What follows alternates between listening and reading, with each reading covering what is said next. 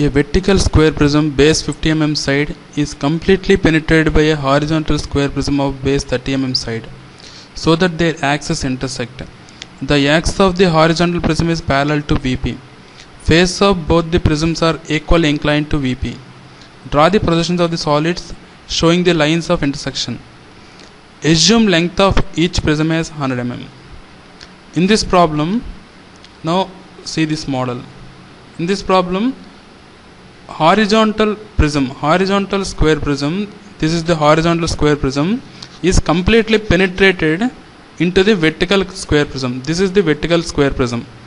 So this horizontal one is when penetrate into the vertical one, automatically if you observe here, this surface and this surface will intersect.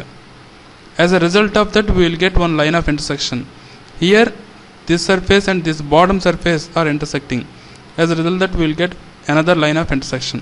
Something like that on this side also, when surfaces are intersected, we will get some lines of intersection.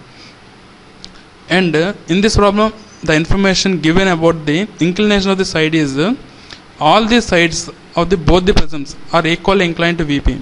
All the sides are equally inclined to VP means we have to consider the inclination of the vertical square prism as well as in the horizontal square prism as 45 degrees. Now how to start this problem? One prism is vertical. One prism is vertical means we will get the true shape and size of this base in the top view. So we have to start our problem from the top view of the vertical square prism. Then how to draw the projections of the horizontal square prism? Now observe, this horizontal square prism true shape of this base is available only in the side view. You can't see the true shape of the base in the front view or in the top view. So you have to go for the side view. So first draw the top view of the vertical square prism, then project the front view, then draw the side view of the vertical square prism. After that, start drawing the projections of the horizontal square prism. Now first I will go for vertical square prism. Now I am drawing the projections. Draw the XY line, then draw the top view of the vertical square prism. This inclination I have taken as 45 degrees. Name this as A, B, C, D. A, B, C, D is the top base. Bottom base also I am giving the same names. Now project the front view by drawing the projectors from the top view. Here you take this axis length as 100. Actually this axis length is no way affect the line of intersection. So any length you can consider. Here I am taking this length as 100. I am drawing the projectors and I am going to get the front view. Here I will get A dash. Here I will get B dash, comma D dash. This is C dash. Now take a profile plane. This is the profile plane and project the side view. I am projecting the side view like this. From here also you draw a locus line. Draw the arc. Draw the projector. Now while naming this, when you are seeing like this D point will come somewhere here. This is D double dash. When you are seeing like this is A. Behind this A we will get C. So here you will get A double dash comma C double dash. This point is B double dash. Now here, now it is time to represent the base of the horizontal square prism. Horizontal square prism faces are also equally inclined to VP. So what you have to do is at an angle of 45 degrees you have to construct these faces as shown here. So this angle again you have to consider as 45 degrees. So with the help of mini drafter you can draw this, or otherwise you construct a square somewhere here separately and find out this diagonal length.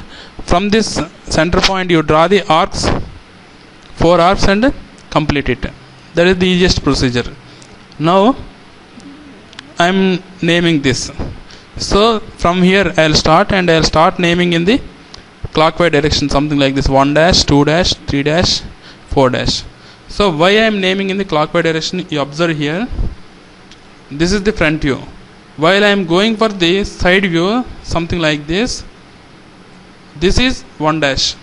This I am saying as 2 dash, this is 3 dash, this is 4 dash. Okay, so now this 1 dash is somewhere here, 1 dash is somewhere here, 2 dash is somewhere here. While you are tilting, this 2 will come towards you. This is 1, this is 2. When you are tilting something like this, this 2 will come towards you. So that's why here I am naming these corners in the clockwise direction: 1 dash, 2 dash, 3 dash, 4 dash. Now side view. In the side view we have represented the true shape of the base. Now project the front view.